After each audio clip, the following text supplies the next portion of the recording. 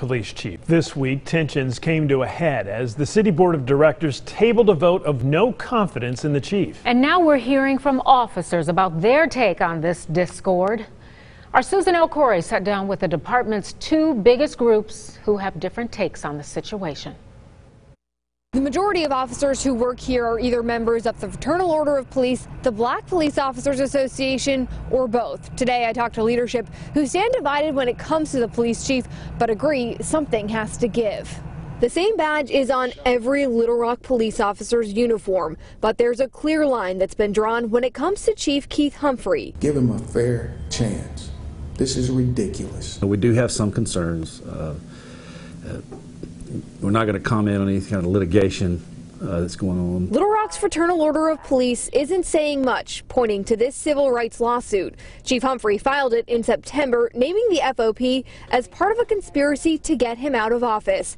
That came after 5 lawsuits were filed against the police chief by several employees who claimed retaliation and harassment. In order to ensure there's a fair process for both sides, we want to refrain from making any public comment on that. It's not all about Chief Humphrey. It's not all about his integrity. It's about these people conspiring against a sitting chief. Leaders of the Black Police Officers Association made that case during a recent city board of directors meeting, arguing the chief is challenging the status quo. Reform is coming. Reform is here.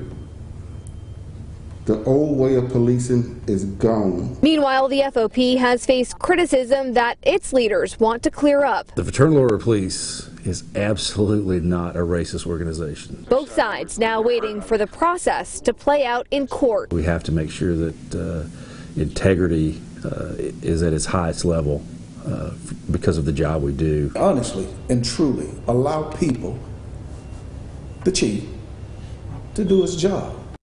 The city board of directors is still weighing the vote of no confidence in the police chief. That's supposed to come up at its meeting at the end of the month. In Little Rock, Susan El-Khoury, back to you.